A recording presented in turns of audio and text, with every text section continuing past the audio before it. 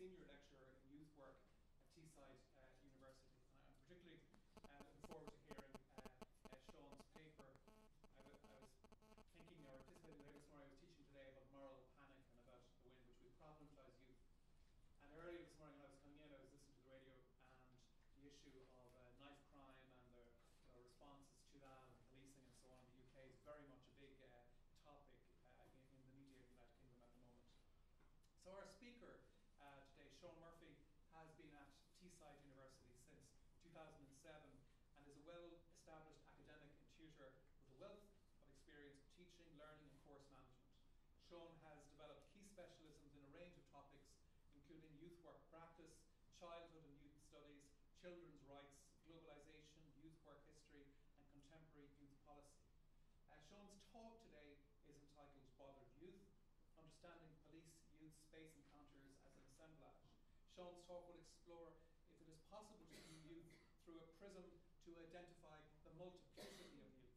It seeks to move away from a sociological understanding of youth that characterizes young people as either a form of cultural fascination or resistance, or whose life trajectory has become fragmented or stuck in a transition towards adulthood. Sean, you're very welcome to the Department of Sociology at Limerick. Thank you very much. Thank you for inviting me. It's a real privilege to be allowed to come and talk. I produced a book chapter, and the making of the book came through a research seminar synopsis, very much like today's setup really. We're all invited to come and present papers to the University of Christchurch, and Shane Blackman, who's obviously renowned as a writer in his own right, edited the publication. So my chapter sits within amongst a range of contemporary discourse around youth, policy, society and marginalisation. But I've written the chapter, my grand title around this different perspectives on youth as we go forward is driven by the desire that I have as a former practitioner. 25 years as a youth and community worker prior to going into higher education. And hearing the comments this morning that Kel's made about higher education and its enclosures and the enclaves that we all kind of like nestle in and try to climb out of, I'm constantly trying to climb out of those domineering or hierarchical kind of structures that put us in place. And for young people who don't have a voice at all, particularly marginalised young people, we are the only ones who speak on their behalf. And this context that I've come from Teesside, and you may know colleagues like Professor Rob MacDonald, Tracy Shildrick, and there's a whole legacy of youth studies which has grown out of Teesside, so I'm kind of delighted that I've moved into that academic sphere. But what I'm conscious of is that too much of the debate, the current debate around young people in society is nestled on old theory. Is it transitions? Are young people moving from dependency through this adolescent stage into adulthood? Is that the debate of today? And kind of thinking, well, actually, no, it's not anymore, because young people don't move on and grow up and get on and buy a house and get married and settle down and have a career. They actually live in this ever unforgiving flux between dependency, being at home. We have the boomerang generation, we have the DIY generation. I could go on and list all of the failed transitions and failed sort of performative nature of growing up. And maybe we should just chuck the whole idea of transition theory away. And I'm trying to suggest that maybe that's where we go next. Also, the other way of looking at youth is through youth culture. And again, moral panics, Stanley Cohen's work, the whole legacy around young people as having expressing this resistance against society, tag it onto their class identity, tag it onto their ethnicity, their race, their gender. Maybe, just maybe, we should also think, well, what's the purpose of all of that? Where does it get us? We seem to be in an never-ending cycle of trying to explain why young people resist, rebel. I've written about the 2011 riots, I've looked at the consequences and implications for those things. Stuart Hall, if he was here, would talk about resistance and rebellion, and has done that for 20, 30 years. Enough is what I'm saying today, really. Let's try and understand young people's lives and the context of their lives, but their complexity, their difficulties, their inability to understand them is actually the essence of understanding youth, because it is an ever-changing, ever-present, and the whole nature of it. And the idea of assemblage, I'm not going to go into it in detail, but Deleuze and Guattarian's idea of this flux, this lines of flight, this idea that understanding what it means, the present sort of existence, isn't something we can actually capture. And we shouldn't pretend to be, as social scientists, something we can capture, put into a book chapter, understand, and then replicate. The whole point is it's a moment. It's about time and space. It's about understanding encounters. And today I'm going to talk about police encounters with young people. For that moment in time, what is actually going on?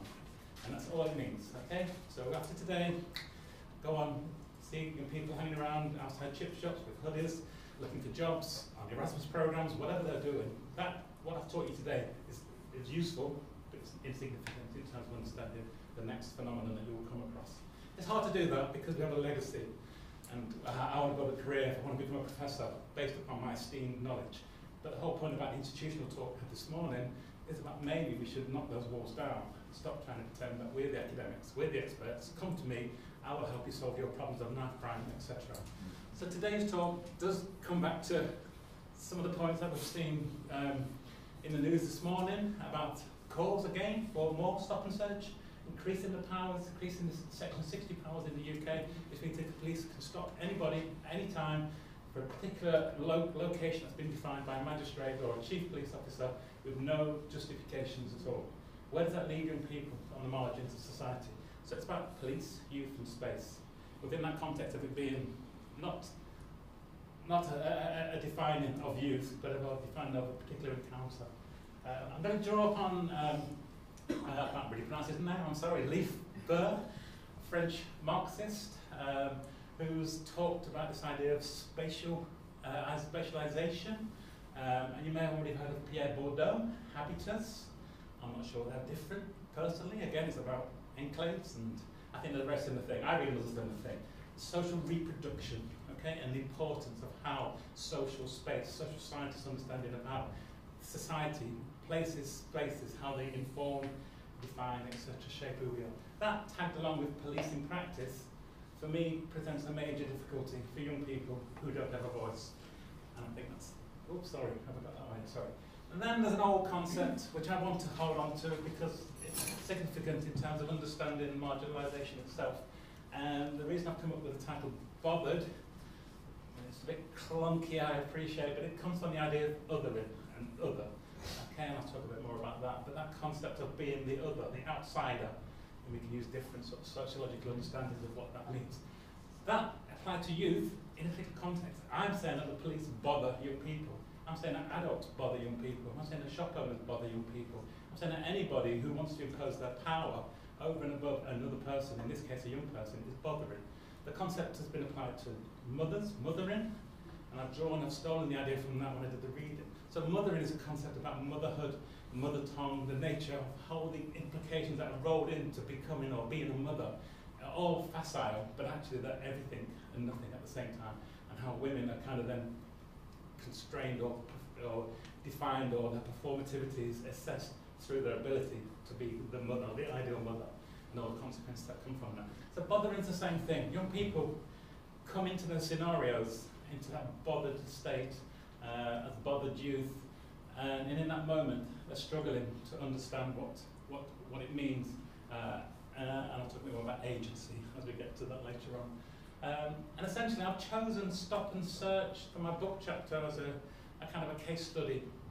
I did a bit of research. It was around Stop and Search data, looking at some of the figures and public policy around those aspects, and it's in there. But I would suggest that this concept of bothering can apply to any situational encounter where there's an inequality in power between authority figures, and it could be parents, child, it could be teacher, child, it could be any aspect. Bothering is an inequity within power constraints and how somebody will use and impress upon another person what is expected in terms of how they should conduct themselves. And I'll say a bit more about that. Sorry, that's my introduction. I'm going to walk about a bit, folks. I'm sorry I just felt more in that, but I don't want to sit down when I lecture. So I'll just put this slide up there. First of all, definition. Term bothered youth focuses particularly on the margins. You can't be necessarily an outsider, or you can't be othered in a sense unless you are on the edge to some extent, or seem to be on the edge. And I don't call upon classic sociological theorists, but we have Robert Merton, and we have other sort of constructs to draw upon. I'm taking us away from that.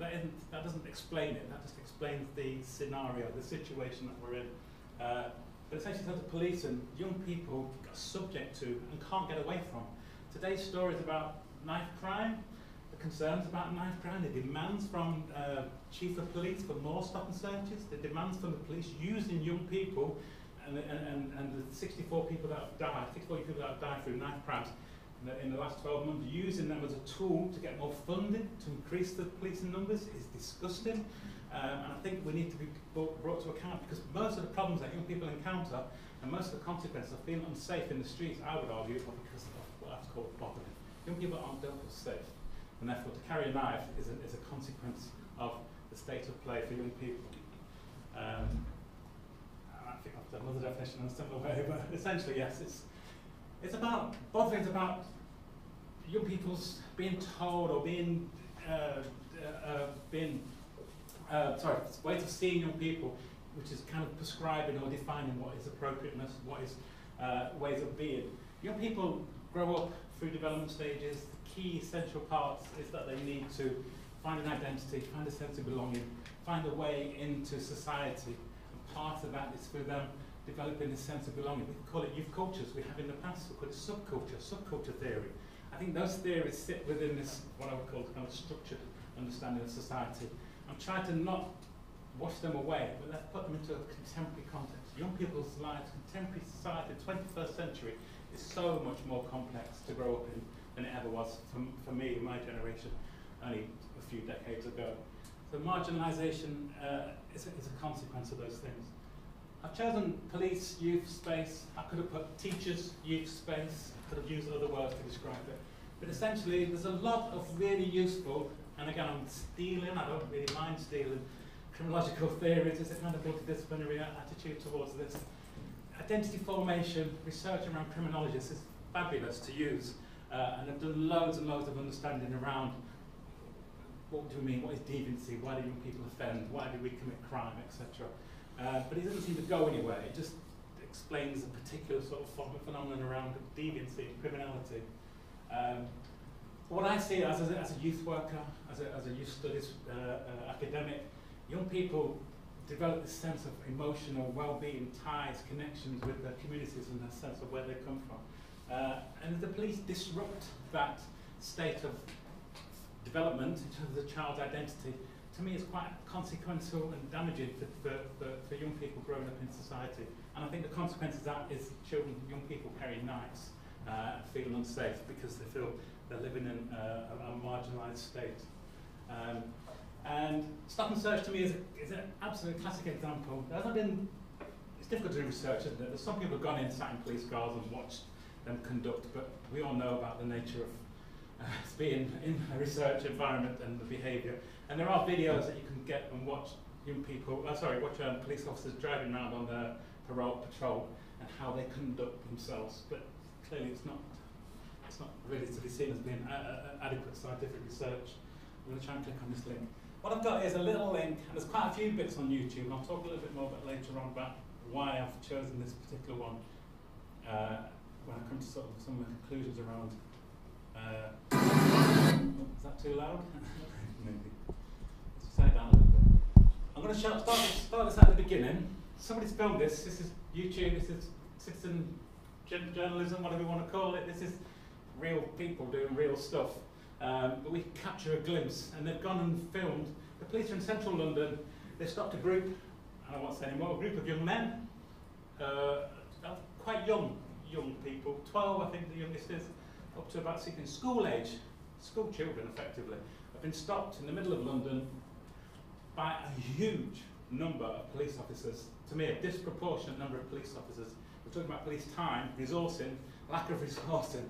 A lot of police have invested a lot of time for this 20-30 minute stop and search. I'll show you the beginning and I'll show you the end because I haven't got time to show the 10 minutes.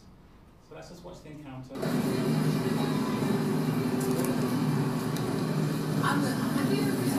Sorry, how do I get it onto the screen? What isn't it doing it? Yeah.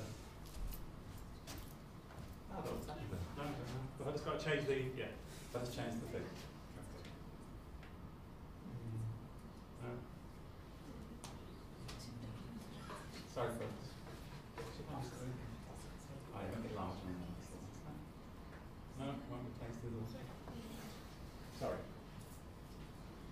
Yes, I just wanted to show you the beginning of this encounter. I'll try and fill in the gaps that need to, but you can see straight away what's going on, who's being stopped and why they're being stopped, and how they're being stopped, and how they're being informed about why they're being stopped, and etc. And then the person on the phone, who's a young man, the videos of him later on, talks videos that and tries to intervene and give some sort of children's rights advice, I would call it, or some sort of right on their legal right to not engage with the police because it's inappropriate or checking things out. It's just quite interesting.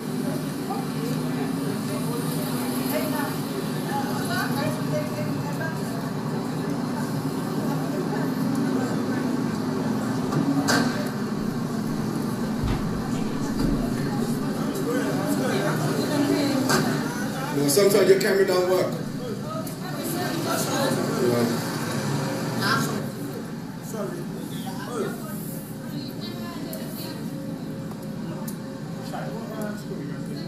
You don't need to tell him nothing like that.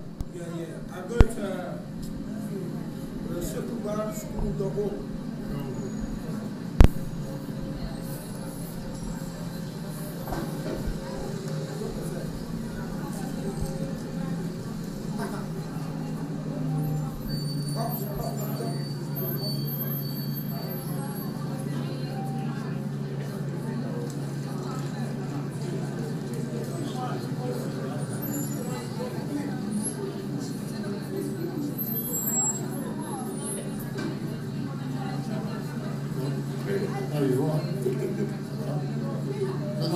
So there's no problem in listening. There's no problem in recording stuff. Okay. You keep a reasonable distance. No problem. So that we can do our stuff. No problem. All right?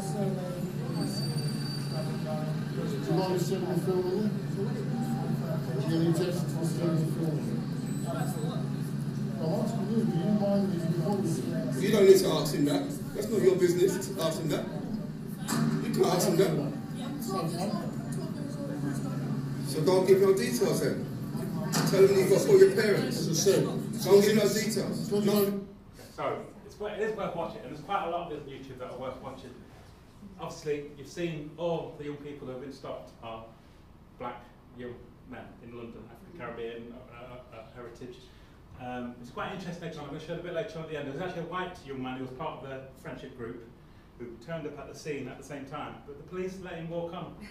And it turns out later on, and I may not bother showing it because of time, but it turns out later on he had a knife. He was carrying a knife, the white young lad. And these like then later on, as they get through to the dialogue later on, explain to the police that, well, why didn't you stop? Everyone stop with the person.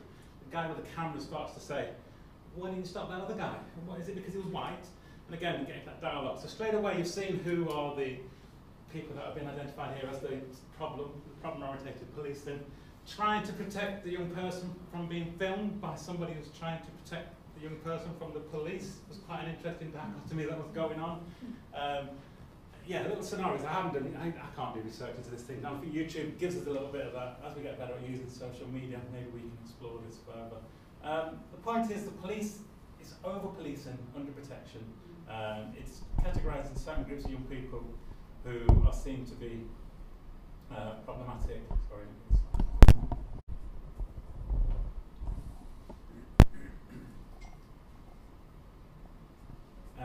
And it links to this idea that then young people, you didn't have to carry it on, it kind of makes you feel really sad. The young lad who was there on the post eventually gets almost, not strip searched because not allowed to, but takes his bag off, they go through his bag, take his coat off, go through his coat, take his top off, frisk him down, 12 years old.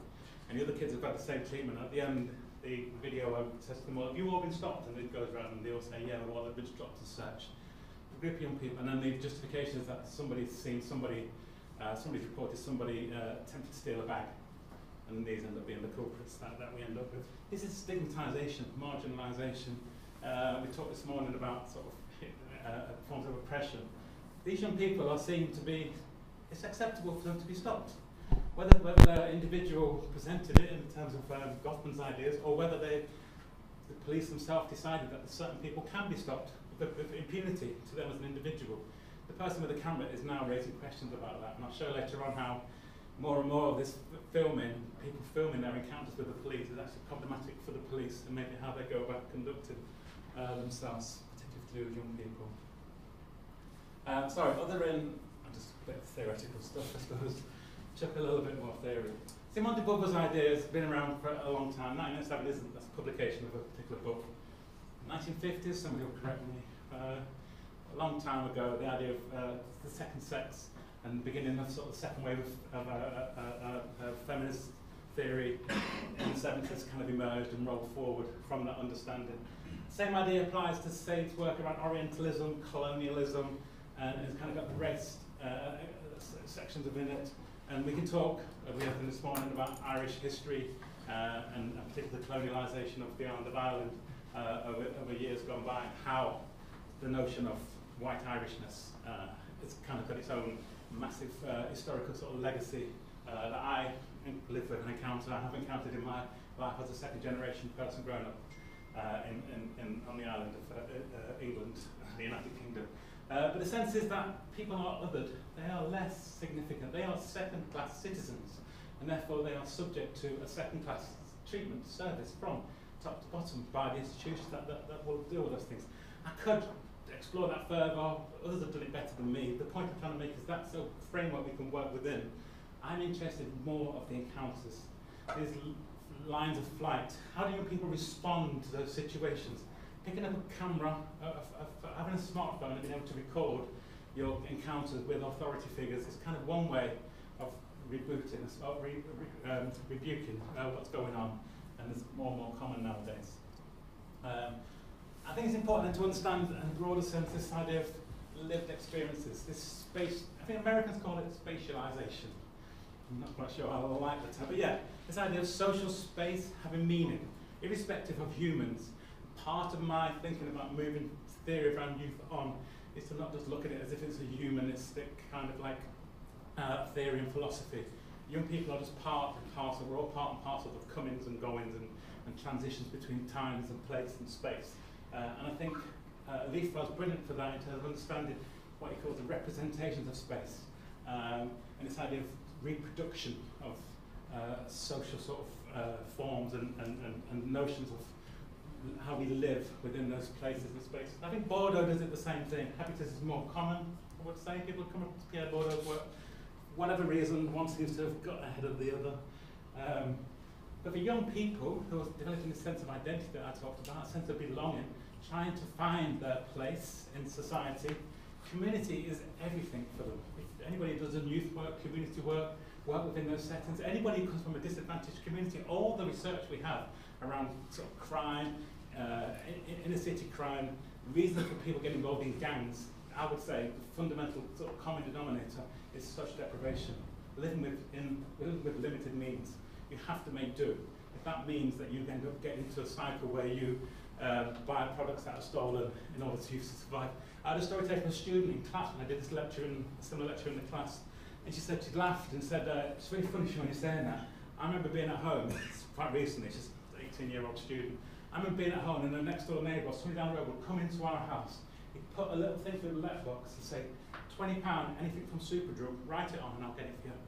So they did a shopping list for Superdrug, guaranteed to give the person £20. He went shoplifting and comes back. Okay, it's a means to an end, it makes a living. It's a different world, but people who have little means find a way of surviving, and it's a sense of trying to deal with cope with deprivation. Then you get the added on this idea of surrogate families, gangs, being part of a gang, carrying a weapon, looking after yourself, being worried about you not being protected by the people that should be protecting you, not being given a guaranteed of progression into adulthood and secure jobs in the future. You don't have a stake in society. We used to call it the social contract between welfare and the state.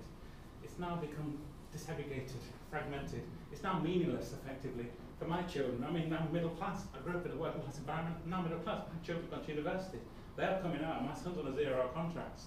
Others have got nothing to look forward to. How on earth could you get a start in advanced capitalist societies?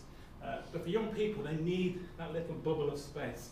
And I'm arguing that the police, the encroachment of these types of services is reducing, taking away fundamentally those spaces for young people to breathe. And I'll talk about how we resolve that later on.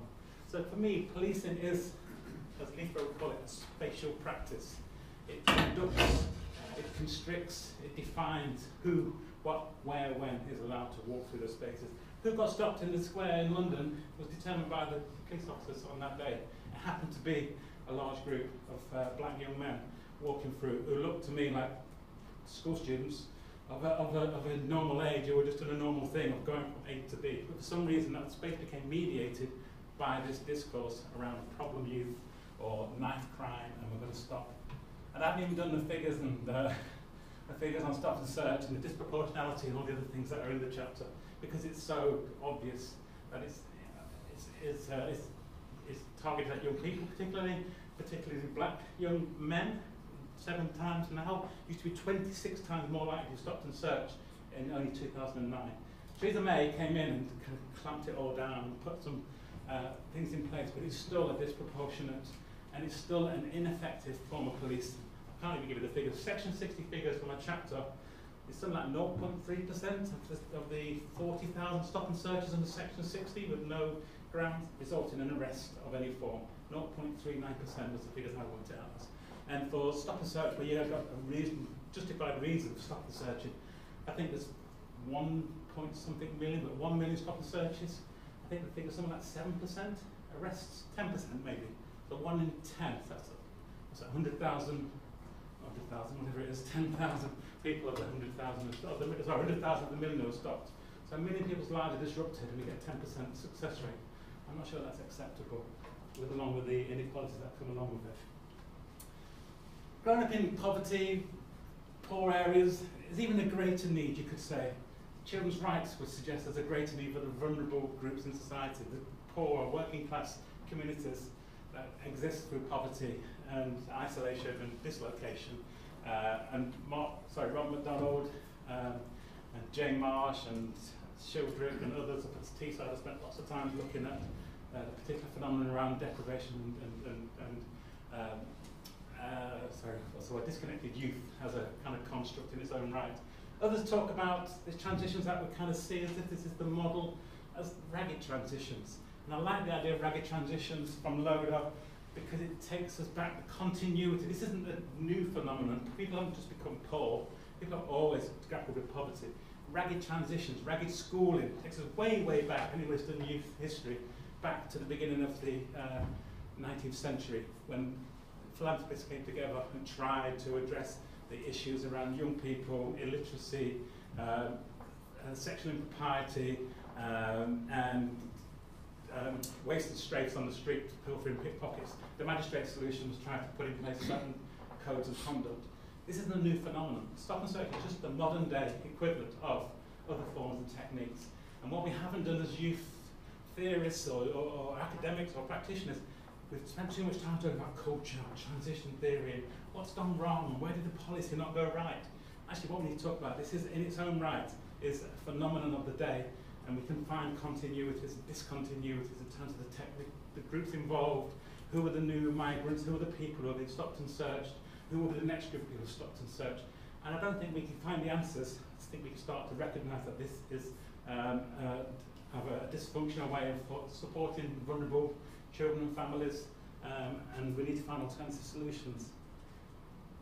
And the same other theory, which again I don't know if you've come across, Peter Kelly, Australia. Australia is, if anybody hasn't done anything around youth in terms of recent stuff, Australia is kind of massively ahead, believe it or not, and there's plenty of reasons why, but in terms of youth studies, contemporary youth theory, critical youth studies, and Canada and Australia seem to be reaching out into this idea of what I'm talking about assemblage, this idea of that this isn't about this structured idea of inequality and how it's replicated.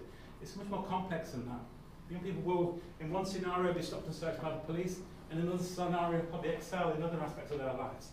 We need to understand the dynamics and the complexity and not try to come up with a prescribed understanding, because I would only say by the time you've written a book, a publication on it, the phenomenon's moved on and you've kind of missed the train in sense and understanding the reality. And I don't think we should be here trying to proclaim to have the answers to these problems. It's just to raise that understanding. What's happening with the young people then in terms of Kelly's idea is this, and John Munsey, Crime and Youth, talks about the same thing, the criminalisation of youth, a generation of young people who have been drawn into the system, targeted for particular types of attention. If anybody does anything about youth at risk, the current agenda around young people in society, schools, I tell my students, sadly, schools have tracked and monitored young people now for the best part of my children's lives, 20-year-old Constantly attendance, performance, are you above, are you below the threshold grade, are you going to achieve, are you going to sit, are you going to get your 5 A to C's, or whatever the UK is calling it now, progression 9 or whatever it is.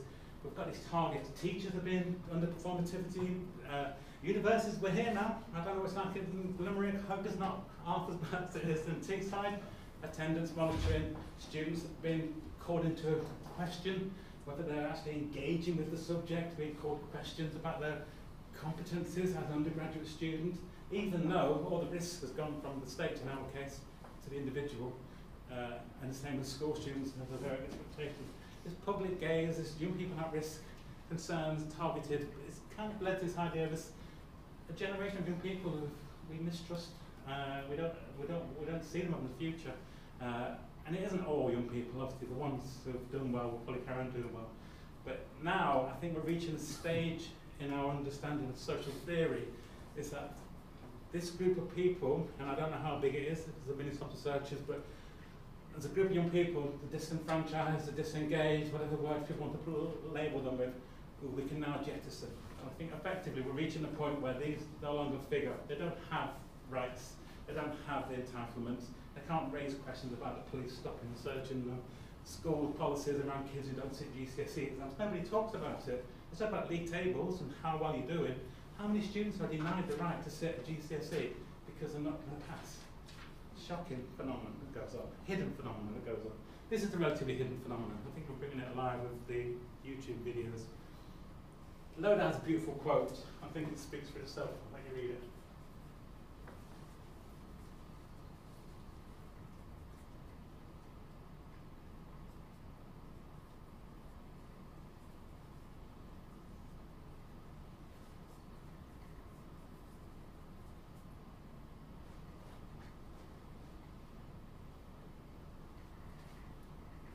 Loda's a criminologist, looking at young people who are engaging with the police, very critical, obviously, of the police.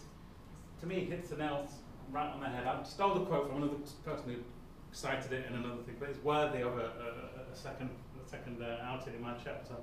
I think it just gets to the essence of the issue. Every stop, every search, every arrest, it has that, it sets the messages out. It's a spatial practice. It tells children, young people, adults, and we've had it for years, and I've talked in the chapter about this idea of policing as missionaries, way back to the beginning of the formation of the police in England and Wales many decades ago, a couple of centuries ago. The idea was that they had this role to keep an eye on the drunkards, and you can imagine all the people who have been over the years have come into the English towns and cities, and there's loads of beautiful stuff by Storch, I've used in the chapter, of the parish council records and the people who have been picked up for drunkenness, and it's the usual suspects, and it began way, way, way back, and now we've got to the point now where young people are the kind of, to me, the core focus of attention because they're not going to succeed or move on, or there aren't any jobs to move them into. We don't need factory fodder anymore. We don't need young people to go into 0-hour contracts. We can get enough people from other parts of the world to come and supplement those things who are not young, who are old enough, and probably got other responsibilities. What Ralph talks about, again, the criminologist, this idea of this permanent suspect. Once you're part of a group, those 12 young lads who were seen there in the square are police property. They become, the gaze of attention is focused upon them. They become the permanent suspect, or others use the word usual suspect. We've seen it in other scenarios to do with Irish terrorism, some of the civil rights cases that are still going on to this day of the usual suspect being lined up and taken through the systems and that. The riots in 2011 is a classic example. 3,000 people after the riots in 2011 were arrested and prosecuted. 70% of them were under 21. Only 30% were younger than, I think, 18, but you actually get as they're all youngsters. But 75% of them have previous criminal convictions. It suggests that these are the people that we need to arrest because these are the ones that committed the crimes. Anybody who sat through or observed the 4 days of those looting and rioting in London, Manchester, Liverpool, Birmingham, Bristol, it wasn't just young people that were pulled up in 4x4s, opening the doors, getting the dresses out of Debenhams and etc. What I saw, everybody was taken down to the police work, policing. But the people who were arrested, the 3,000, if you look at the figures, that's all they did. The court sat 24/7, if you remember, this rolling judicial system kicked in. Young people, predominantly poor, working class, young people, predominantly black, 30%, 40% I think were black young men as well. It's a constant kind of like idea. But nobody batted an eyelid. It was kind of like the moral panic was over. We can all go back and sleep safely in our beds. In the meantime, the same group of people have kind of been categorised in that manner. Okay, sorry, I jumped ahead a little bit there. How much time have I got? I'm rabbiting on. Sorry. 22. I'm kind of there-ish, aren't I? Right, okay, last thing I want to say then about bothered youth, because I'm trying to take it outside of this structure agency, and I've talked about it as like rejecting this dualistic notion of structure society and the agency of the individual. I think we need to move, it's more fluid than that. There's times when you have the ability to inform, construct, co-construct, develop your own sense of identity. You achieve things through your own efforts. Other times you're on the slipstream and you manage to be in the right place at the right time, or whether it's your class, we talked this morning about privilege in class, or ethnicity and how that can or can't help. It's a fluid thing, but research tells us that young people aren't just victimised. Okay, I painted a picture there about young people there. Grazer Manning talks about being like knowing agents. They subvert as and when, which is why I think the phenomenon of looking at it as if it's not just victims and people who are on the other side of that scenario. Young people subvert, convert, play with the regulations. They've all heard the stories about the old days of joyriders, getting a chase from the police, people ringing up 999 for the fire brigade so they can throw bricks at them. I'm not condoning these things, but it's a bit, there's nothing else to do, and the riots 2011, there's nothing else to do on an afternoon and a hot summer's day. Why not have a little go at somebody or other and cause a little bit of disruption?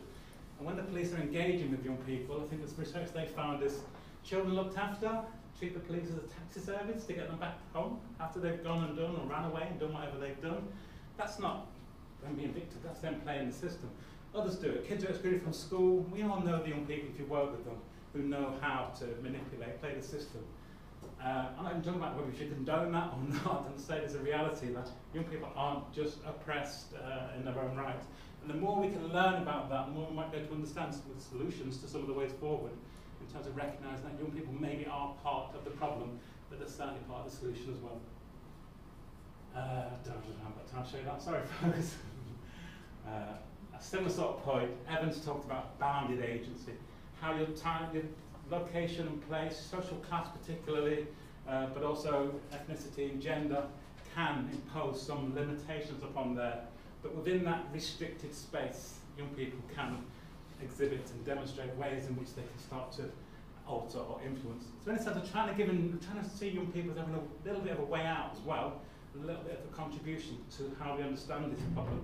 They aren't just innocent victims, and therefore we need to sort of clamp down upon police practices, but maybe we need to understand how we could work, collaborate, and understand young people's participation in some of these things. And I'm going to leave this slide because of time, sorry, it's sensei kind of again. Young people should be part of the co-construction of the solutions. Finally, I think two things that are useful to draw upon. Research into understanding young people's lives, I think, and it's only recently I've read this thing, I didn't know this existed. I came across it, but as a youth worker, talking to my staff when I manage youth centres, what we started to recognise is just from practice talk, and we didn't do research, and we didn't have the academic flat caps and whatever we wear to sort of stand up for it. Young people come to youth work when they need you, and it's critical points in their life. They've run away from home, they've been kicked out, they've become pregnant, I've had kids who've got addicted to drugs, spent all the money, they've got a gambling addiction. You know these young people, I see them week in, week out over many years. Suddenly, something happens in their life, and they'll walk into the youth centre and they will tell you about it. Maybe not at 7 o'clock in the evening, maybe at 9:30 when you try to shut the shutters, but they'll come and tell you, and we have to be there to respond. And I would say that's the problem with today in Ireland's like, but in the UK, the austerity cuts, the loss of youth services, we've lost this safety net of people like what me and my staff were doing for a long time, getting paid not very well to work on social hours. You know, it wasn't like it was a glamorous job. Sessional youth work, 2.5 hours a week on £8 an hour or £10 an hour is not a great job.